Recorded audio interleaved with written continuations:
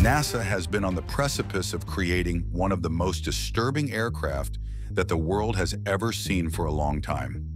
However, it has often slipped right through their fingers every time they get close enough. But the emergence of Donald Trump in January 2025, as the new president of the United States, seems to have sped up those plans, with his decision in March to let Boeing build a sixth-generation fighter jet called the F-47.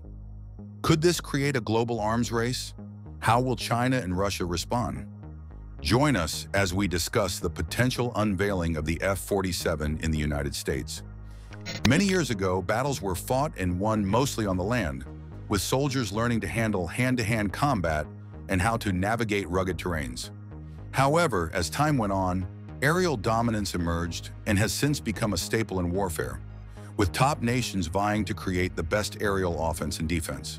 Among these top nations are China, Russia, and the United States, each boasting strong technological intelligence and having dished out some of the greatest weapons over the years.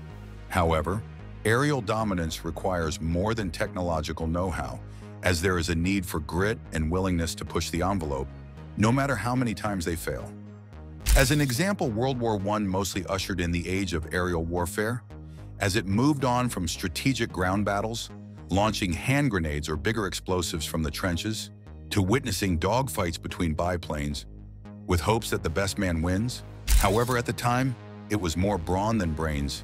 It was a dogfight with not enough strategy behind it. But the early 20th century has now prioritized aerial dominance, especially with renowned war specialists, including generals who have actually seen combat, declaring that whoever controls the sky has everyone else at their mercy, ushering in the greatest global arms race that the world had ever seen. The United States remains at the top of the food chain with its fifth-generation fighter jets, increasing their aerial superiority beyond control, staying nearly out of reach for other nations.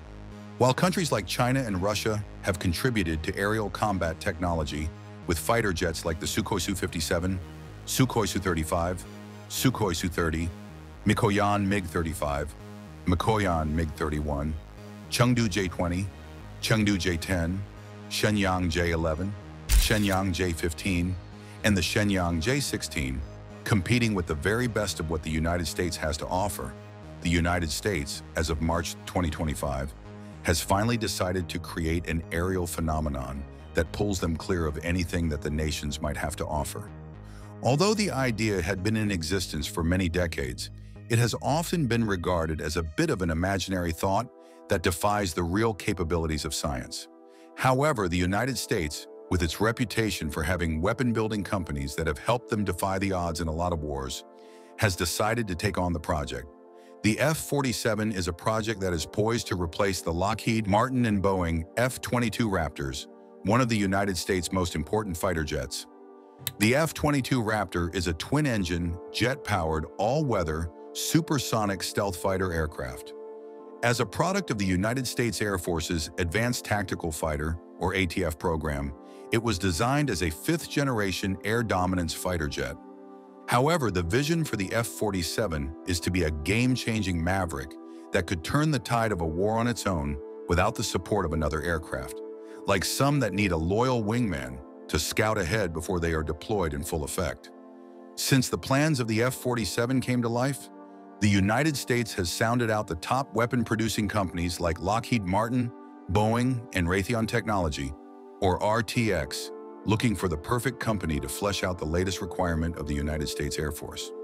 After a long deliberation, the President of the United States decided on Boeing, awarding them the contract to build the powerful F-47, which he described as a fighter jet that will have an unprecedented power. Although most of the details of the F-47 remain confidential, the President of the United States gave away a bit of information on what to expect.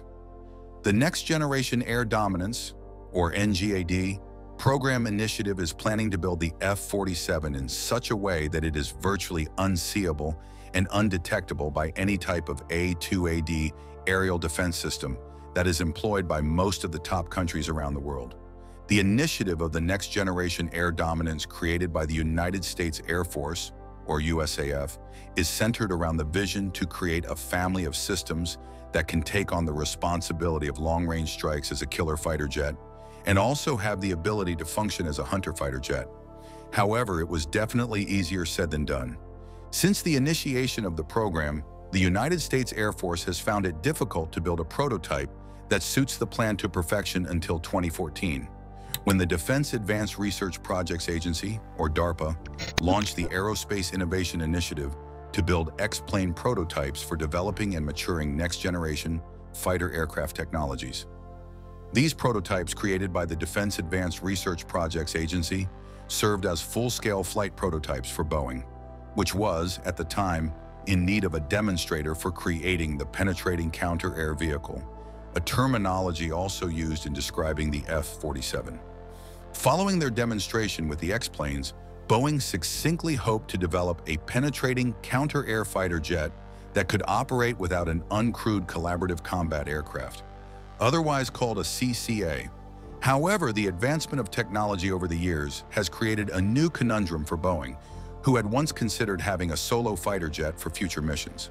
Leaders in the United States Air Force suddenly had new demands, asking for unmanned drones that could accompany the manned fighter jets on missions. By March 2023, Air Force Secretary Frank Kendall had a clear idea of what the United States entity said the service was planning: for a notional fleet of about 200 next-generation air dominance fighters and 1,000 advanced drones to carry additional munitions or perform supporting missions. As expected, a country like the United States naturally has aerial battles in highly contested airspaces, hence the need for complete dominance. However, with the economic ties into making one F-47 fighter jet, questions have lingered on just how much the United States Air Force needs to go along with the project, especially with the F-35 Lightning II and the F-22 Raptor remaining as potent as they have always been, with very recent obvious demonstrations in the Russo-Ukrainian War. While the imagination and reason behind the program might be right, getting past Congress proved really tricky, with heavy analysis required on the appropriation of taxpayers' funds. However, in early March 2025, United States Air Force leaders stepped out to debunk the idea of canceling the project, making remarkable assertions about the importance of the project over anything else. According to Major General Joseph Kunkel, Director of Air Force Design, Integration, and Wargaming, the United States Air Force has studied what the reason behind the need for the production of the F-47 is. We tried a whole bunch of different options, and there was no more viable option than the Next Generation Air Dominance Initiative to achieve air superiority in this highly contested environment, he said. While his reasons were valid, they were still measured against the dominance of the top country's ability in the air, with nations like China, Russia, and even the demilitarized Japan in the contest to help justify the reason for the hefty investments required for building the F-47 project. For some perspective into the required numbers needed to create an F-47, each one is primed to cost at least 3 times the price of the tried and trusted Lockheed Martin F-35 Lightning II, each of which costs about $100 million. After getting a consistent look at the numbers and contrasting the level of the United States aerial defense and offense with other top countries, using data from the National Aeronautics Space Administration, or NASA, as a guide to make a decision, the data already suggested that the United States would need to make some serious improvements to their air fleets, but China's 6th-generation aircraft program was the real spark that initiated the approval of the Council. The awarded contract to Boeing to manufacture the F-47s is estimated to be around $20 billion, over double the budget that was passed along for former aircraft projects. But what makes the United States so interested in the aerially dominant Chinese 6th-generation aircraft project? The 6th-generation aircraft projects in China are created as the perfect design for futuristic use, with 2030 set as the possible date for a flight test. But why do the Chinese decide on a 6th-generation jet? Aerial dominance has always been allocated to one nation as the alpha, the United States, especially with the creation of air beasts like the F-35 Lightning II and the F-22 Raptor series. While they have been models for top countries like Beijing and the Kremlin to build their aircraft on, they have also been impediments to their decision to take over countries in the Indo-Pacific regions and parts of Southeast Asia. For some context, the Kremlin has been in pursuit of the most powerful one of the biggest territories by landmass in the world, Ukraine, with rigid claims that these parts used to belong to the old Russia when the USSR was still a tangible concept, before they were disbanded on December 26, 1991. Hence, they had been attempting a takeover since the 90s. However, owing to the stubborn will of the Ukrainians, they had repelled the advances of Russia for a long time. But in that period, Russia was still licking their wounds from the Second World War. Ergo, a conquest was impossible at the time. Fast forward to 2014, the Kremlin decided on invading Ukraine, forcing them into submission and trying to take Crimea from them through annexation.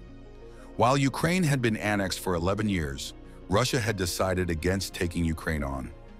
Although in an all-out war with Ukraine, Russia stood a higher chance against Ukraine owing to its vast military might in foot soldiers, weapons, ammunition, and more importantly, its aerial power. With access to aerial monsters like the Sukhoi Su-57, Sukhoi Su-35, Sukhoi Su-30, Mikoyan MiG-35, and Mikoyan MiG-31. However, they tried to create a political atmosphere where they could resolve it with negotiations, hoping that they would be granted access into Ukraine as a Kremlin-controlled sovereign state.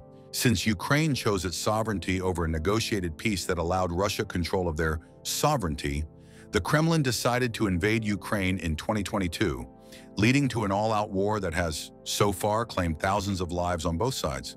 However, Ukraine remained resilient, resisting the Russian approach with their wit and bravery from soldiers who were willing to sacrifice their lives, regardless of how asymmetric the war was.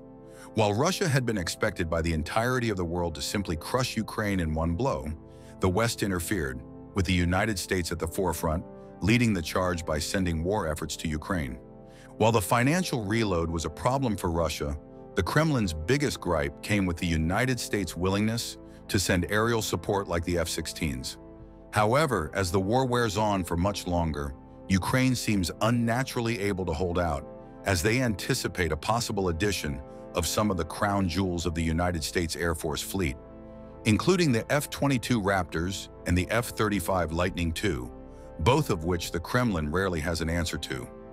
Rumors from the Russo-Ukrainian war pipeline have been surrounded with a possible agreement for a sit-down with the United States, which would be in charge of bringing up peace talks, and how much the outcome could influence the United States' desire to unleash their aerial beasts.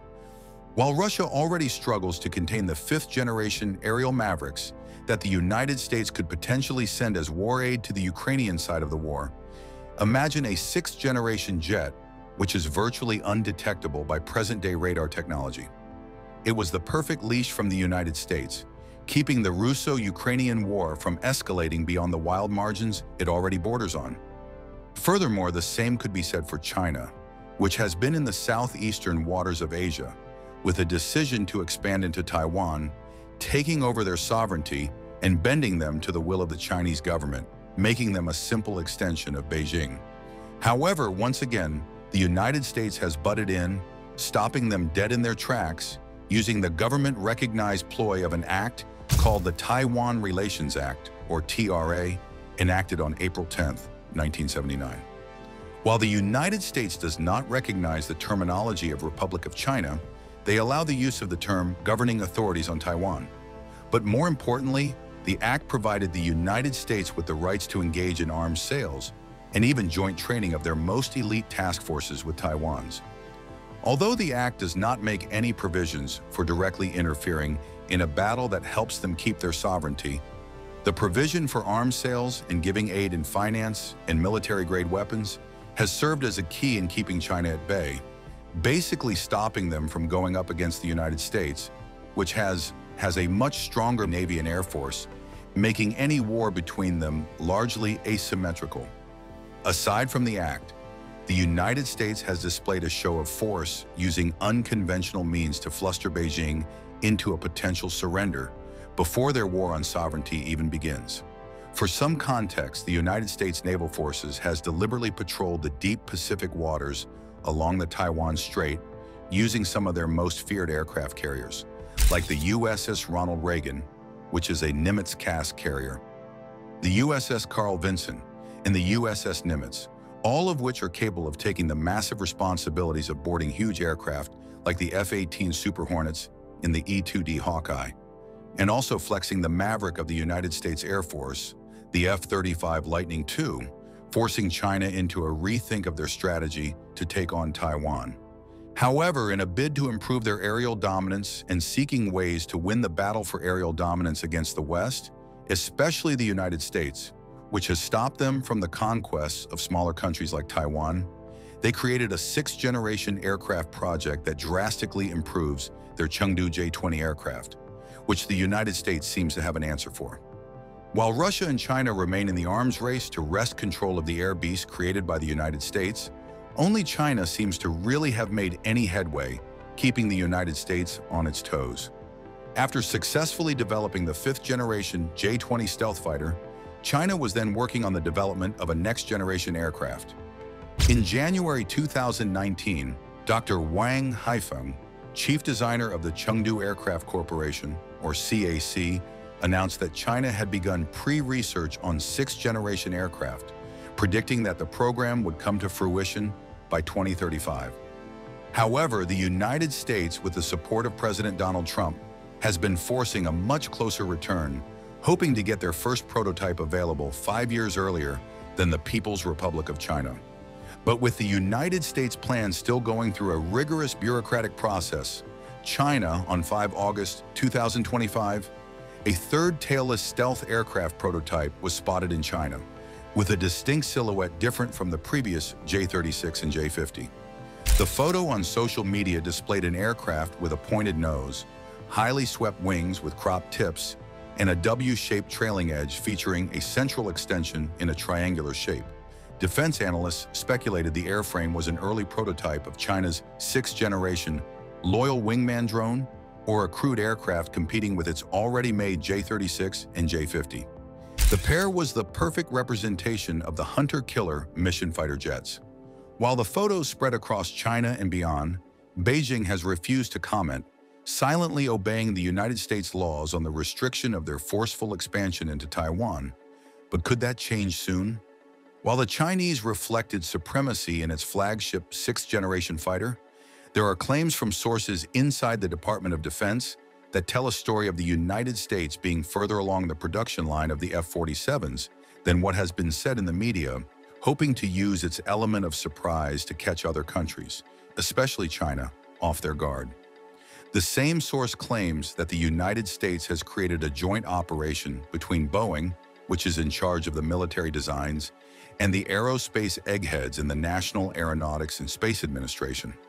Aside from being a hunter-killer capable fighter jet, the F-47 is supposed to be capable of unprecedented speed, in this case, supersonic speed. The source claims that the National Aeronautics and Space Administration has been discreetly helping Boeing to test the supersonic capabilities of the engines that will be fitted into the F-47 before its release. The supersonic capable engine is suggestive of an aircraft being able to fly between the speeds of Mach 1 and Mach 3, meaning that it could travel 3 times faster than the speed of sound. The test has been rumored to be carried out because Boeing intends to fit the engine into an unprecedented structural design that could withstand the heat that comes from the friction with the air when the aircraft travels at such speed. Whether the United States upstages China in their release of the sixth-generation aerial beast or Beijing wins this global arms race, only time will tell. Thanks for watching. While you are still here, click on the link on your screen to check out another of our videos. See you there.